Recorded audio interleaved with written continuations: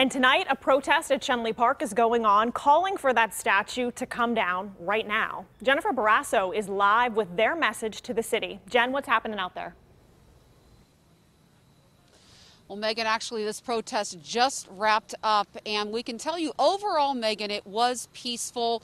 There were a couple of counter protesters, a little bit of yelling, and at one point, Pittsburgh police walking over to the statue after protesters started spray painting the plastic part.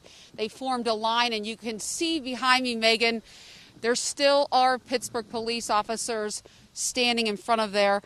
Now, this protest, it was sponsored by No Racist Statues Pittsburgh, the group here at Schenley Park, saying Christopher Columbus represented genocide and racism.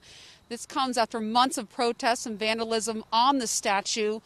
And this is an emotional issue for Italian Americans. The Italian Sons and Daughters of America filed for an injunction to keep the statue where it has been for decades.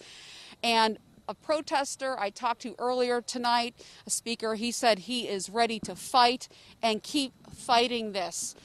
As far as it takes, he said, they'll go to the streets, and this is just the beginning, he said.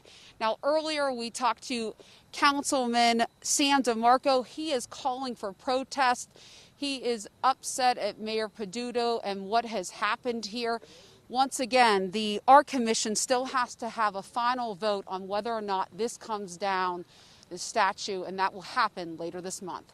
For now, reporting live, Jennifer Borrasso, KDKA News.